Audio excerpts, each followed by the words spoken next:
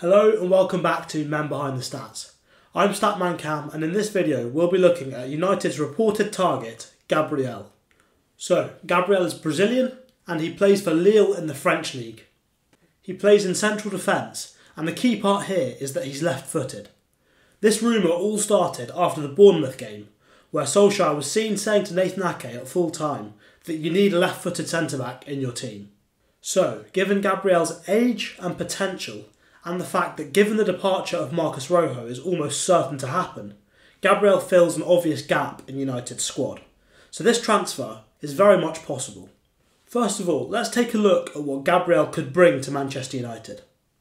So this example is from the Southampton game, where Southampton were relentlessly pressing Manchester United in our own half. So here you've got Luke Shaw on the ball, he passes it back to Harry Maguire, and look at Harry Maguire's body position. He's facing outwards towards the touchline initially. That's good, but if you look at his body position now as he's receiving the ball, you can see he's facing up the pitch. When you're being pressed like this, you need your centre-back to either take one touch out wide and feed that ball into Matic and play through the press, or he's got to take responsibility and play that ball over the press. A direct long ball which would take out 7 Southampton players that you can see in that picture. Instead though, you can see as Maguire receives that ball, under pressure, he wants to get it onto his strong foot and therefore he opens up his body facing inwards. And now, all of a sudden, rather than being able to either play through the press by giving it to Matic or playing a long ball over the top and around the press, he has to now go back to David De Gea. Clearly, in that situation, a left-footed player would be more easily able to take that touch and play that ball to Matic, or, in Gabriel's case, use his very good long passing and play a good ball over the top to Rashford or Martial. To emphasise that point, let's see what happens when that ball gets transferred from Maguire all the way out the other side to Victor Lindelof. So look at where Maguire's facing now. You can see he's opened up his body and there's only one way that pass can possibly go. Moving on, as that ball comes out to Lindelof, you can see the first line of Southampton's press there. So Lindelof has two options. He can either be aggressive and try and break that line by giving that ball to Pogba, but that's very risky. So instead, he decides to let the ball run beyond him and go out wide. Now, when Lindelof gets his first touch on the ball, you can see he's much wider. Look at his body position again. He's pointing out towards the touchline and he's bought himself a bit of space. He can now get his head up, take another touch and look to play a long ball but accurately into the path of Marcus Rashford. On this occasion, the defender just about gets there ahead of him, but the important thing is you're turning the defence and you're not getting caught out by the press. This is where Gabriel would massively help Manchester United. Now the pictures don't really do it justice here and I'm working on getting clips available, but for Gabriel here, it shows his biggest strength.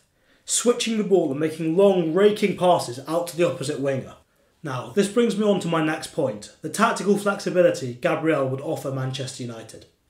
Moving forward next season, playing that 3-5-2 with Gabriel and Lindelof either side of Harry Maguire will be a massive asset for United in terms of build-up play. Both Lindelof and Gabriel are very proficient and very good at playing long balls over the defence, accurately, and into the path of forwards. Harry Maguire, who will be in the centre of that defence, is exceptional and one of the best in the world at carrying the ball forwards. So it would allow all three of those to utilise their best strengths in build-up play. Also, when playing a 4-2-3-1 system, it would allow a more conventional midfield role for Nemanja Matic. Gabriel would likely play alongside one of either Harry Maguire or Victor Lindelof, depending on the competition and the circumstances. And so this would allow a much more conventional defensive midfield role for Nemanja Matic. It's nothing strange seeing defensive midfielders drop into the back line, but what is strange is Matic at United having to go to the left of the back three, because we need that left footer to help with build-up and progressing the ball. Having a left-footed centre-back who's able to split wide would allow Maguire and Gabriel, or Lindelof and Gabriel, to both split very wide, with a defensive midfielder simply slotting into the middle, as is normally expected of that role. Looking at how United build up in general, they use a 3-3-1-3 shape, as you can see now.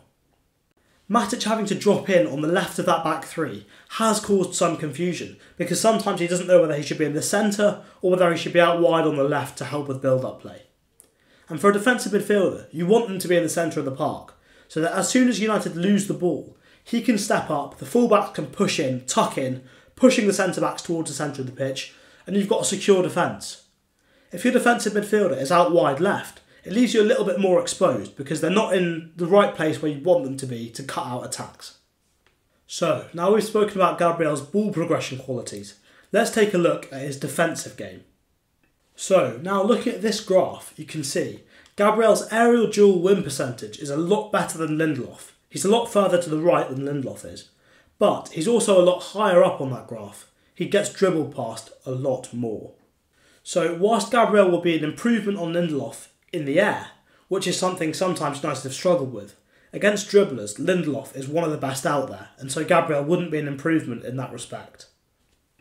This, for me, is my main concern with Gabriel. Analysing his defensive game, it seems to me as though sometimes he's not a dominant defender. He doesn't always seem to control the situation in the way that you'd expect.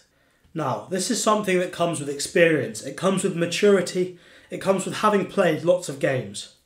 But, for me, it shows that Gabriel is not yet the finished article. He's not yet the perfect defender. If we now take a look at an example, you'll see what I mean. So this is taken from Lille's defeat to Ajax in the Champions League. You can see clearly the Ajax player's on the ball out wide, and he's got that on his left foot. He's looking to cut back inside. So I've circled Gabriel in this example. Watch his movement now as we roll on the footage. So he correctly recognises he needs to get out and close down that danger. But as we stop here, you can see he stops moving. He stays planted there, telling the forward, you've got to get round me. Clearly he's worried about the midfield runner behind him that I've circled there. Gabriel's first priority in that situation has to be to stop that winger cutting on his left foot where he's most dangerous. He has to show him down the line, but instead he stops where he is in place. He's not blocking that pass to the midfield runner, he's not stopping the ball being slipped into Ajax's number 10, and he's not stopping the winger from cutting in. Moving on the footage again, you can see he stays where he is, and Ziyech slides that ball in for Tadic. And in the final frame you can see Tadic gets a good goal scoring opportunity. He's in behind that defence, through one-on-one against the goalkeeper. This is a scenario that crops up in most of the games I've seen Gabriel in. I've watched a lot of his footage now, and it seems that this happens far too much. He often makes a decision very late and relies on his physicality to get him out of trouble. He needs to develop his mental side of the game. He needs to anticipate where the danger's coming from and try and shut off the most promising route to goal at every opportunity. That, for me, is how he can become a truly top-class defender. Now, in most situations, his physicality will get him out of the problems.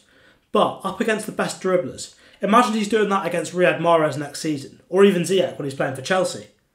United are going to have a problem. So for me, the coaching staff have to work on that for Gabriel next season. But if he can sort that out, he can become a top-class defender for Manchester United. Thanks so much for watching this video. If you've enjoyed the new graphic style, please do let me know in the comments down below. And if you're not subscribed, get yourself subscribed and share the channel so we can keep growing and keep going for that 1,000 subs.